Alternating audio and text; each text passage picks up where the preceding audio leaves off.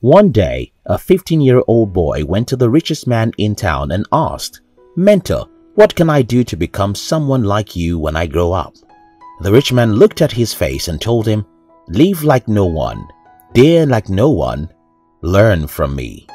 While it's often very difficult to accept the fact that we have responsibilities for our lives or that we're the cause of our woes, if one of us can look deep and be honest, we can see how our decisions and mindsets are responsible for the kind of life we have today.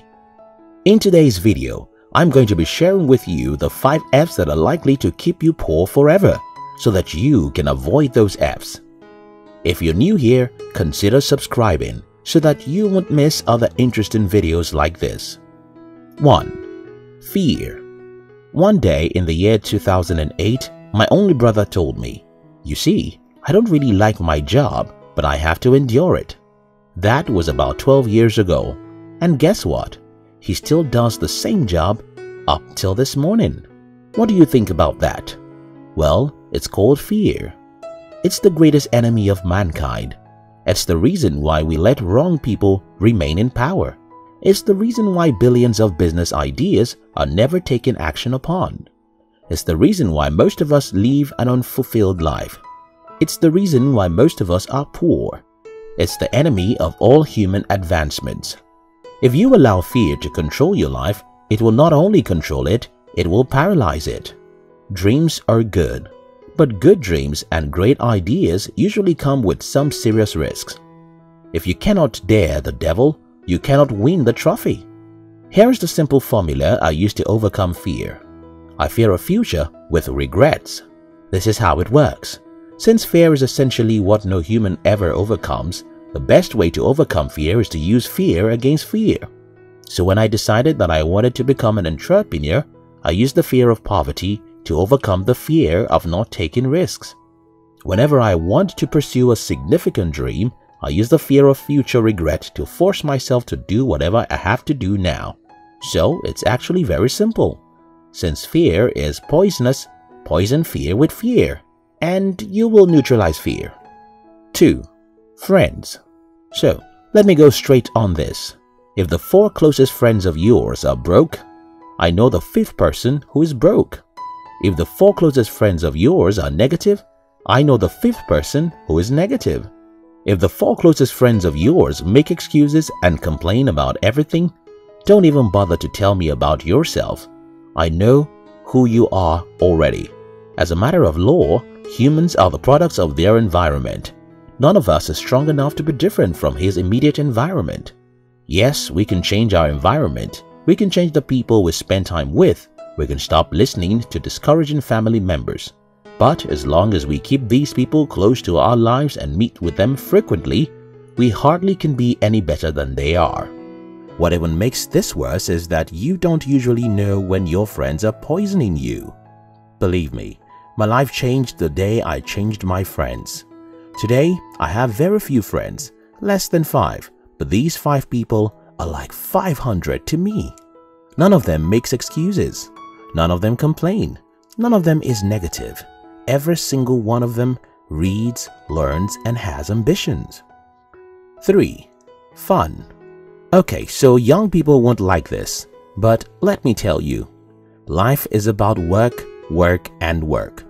Forget the nonsense anyone can say that they need pleasure and fun, so they party every weekend. You don't need fun. You don't need pleasure. So someone will ask me, "You really want me to work, and work like a slave?"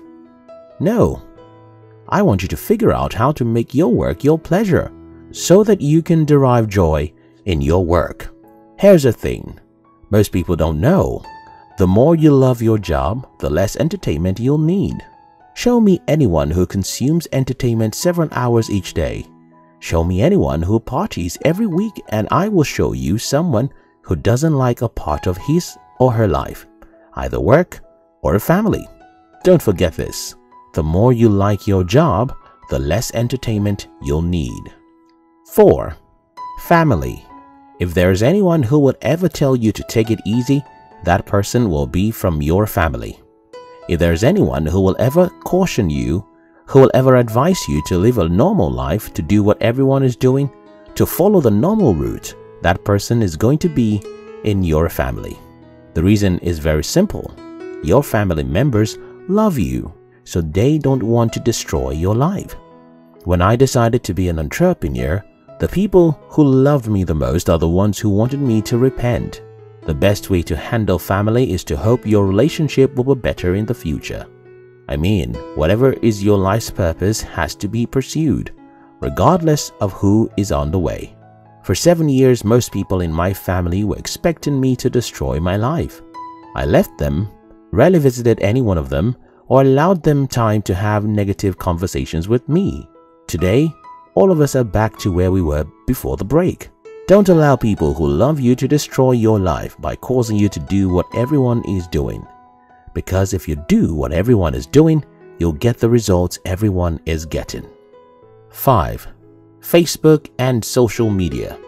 Several months ago, someone came to my apartment and noticed that I didn't have a television set. Then he told me, "You're the only man I ever knew who doesn't have a TV."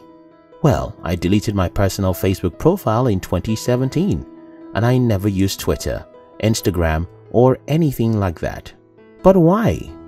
Well, whenever anything is too interesting, I always suspect them. My problem with TV and social media is that they are too interesting. When something is extremely interesting, only a few humans can use them without being addicted to them. The problem with addiction is that the only things you're allowed to be addicted to are the things that lead you to your life's purpose. Whenever you're addicted to something which doesn't lead you to your life's purpose, you're sacrificing your own life for someone's purpose. I don't see how anyone will waste 7 hours every day on social media and still hope to be rich. Now, let me clarify something here. Though I no longer use social media for my personal use, I still use social media. Yes, you can come across me tomorrow on TV, Facebook, Twitter, Instagram or whatever. But be sure whenever you see me, I'm there for money or to further any of my life's agendas.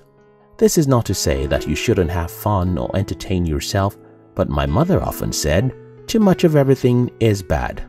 Whatever is extremely interesting should enter your watch list.